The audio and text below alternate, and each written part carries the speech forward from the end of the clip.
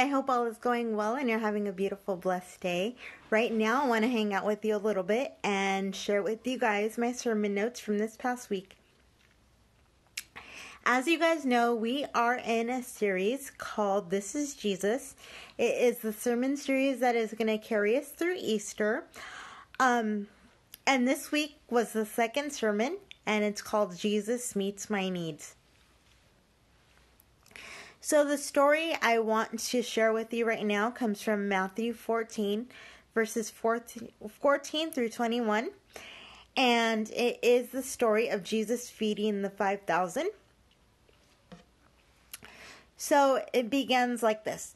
Jesus saw a huge crowd as he stepped from the boat. And he said he had compassion on them and healed their sick. That evening, the disciples came to him and said, "This is a remote place, and it's already getting late. Send the crowds away so they can go to the villages and buy food for themselves." But Jesus said, "That isn't necessary. You feed them." But we only have 5 loaves of bread and 2 fish, they answered. "Bring them here to me," he said. Then he told the people to sit on the grass. Jesus took the 5 loaves of bread and 2 fish, looked up towards the heavens and blessed them. Then, breaking the loaves into pieces, he gave the bread to the disciples, who distributed it to the people. They all ate as much as they wanted.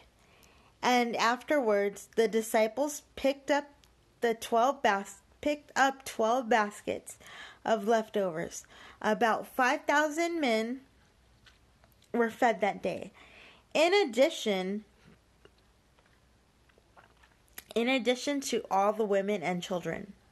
Okay, so one thing I want to point out that's not really in my notes is that our pastor had pointed out on Saturday that the disciples said something that wasn't really true.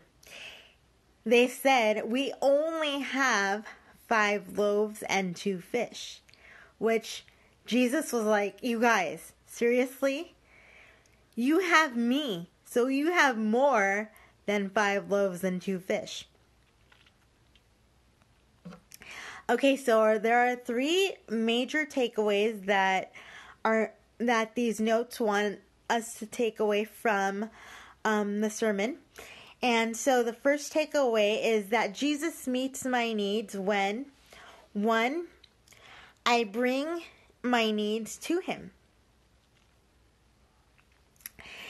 And so the verse that illustrates this is Psalm 55 verse 22, and it says, "Give your burdens to the Lord and he will take care of you." You guys, this point number 1 brought me so much comfort because as you guys could probably tell, I'm a talker and I love talking out my joys and also talking out my problems. And there are so many times in life when I feel that I've talked about something too much, whether it be good or bad. And I feel like people would say, "Oh my gosh, she's telling that story again," or "Oh my gosh, haven't you gotten over that obsession," whatever the obsession may be. And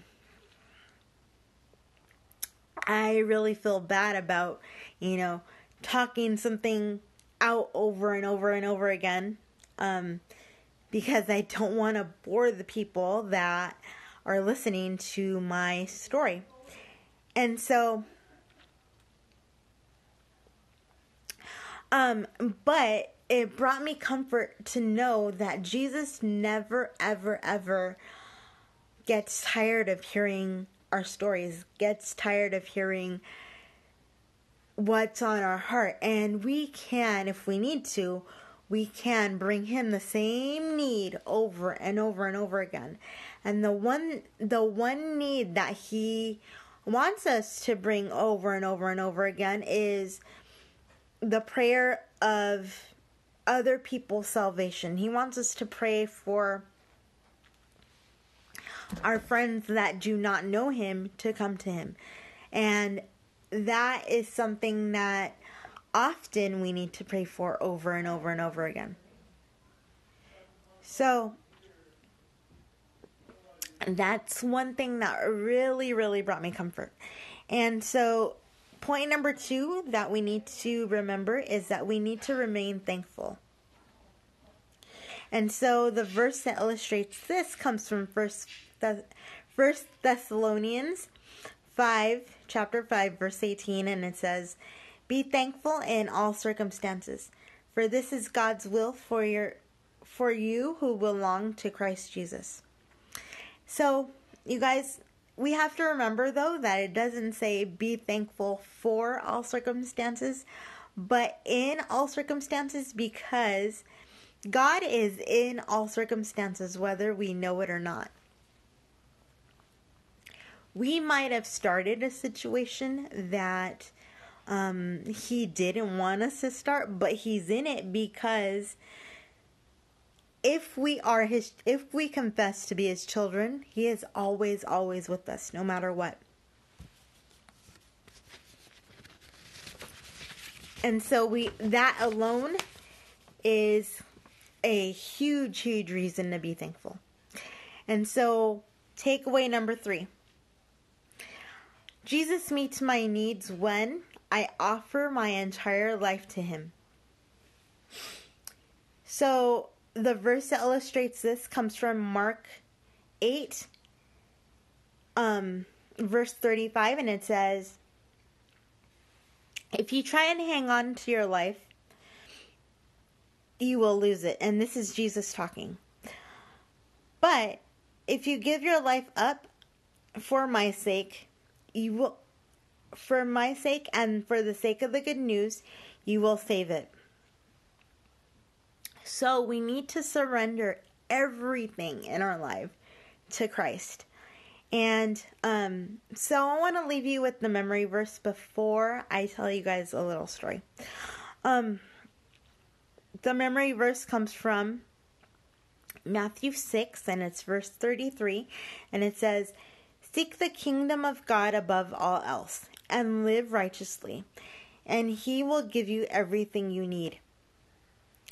So, you guys, that is the memory verse, but the story that I want to leave you with is that I would not be here. I am a person who would not be here if it was not for Jesus Christ himself. Because when I was born, I was facing very, very, very hard circumstances that without him, I wouldn't have survived. So, and I've shared my story numerous times, both here and on Facebook. I will repost it here, so you guys can read it if you wish. Actually, I think it's already up, but so you guys could go find it. I think it has a picture of me, to start it off. But I want to tell you 100%, I would not be here if God had not provided what I needed. And if he had not been, if there was no God, I would not be here. Because if there was no God, then there would be no miracle of life. And so, yeah. So that in itself is a reason that I think that people should believe in Christ, is because if you see people like me who wasn't expected to do much in their life, basically walking, talking, breathing, and the circumstances were against them, which you'll see if you read my story.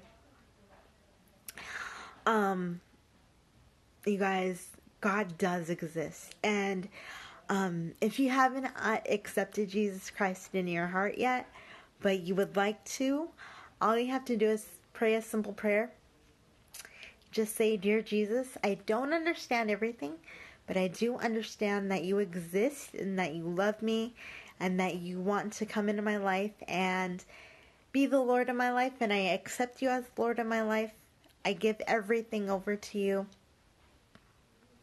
and I'm ready to go on this adventure.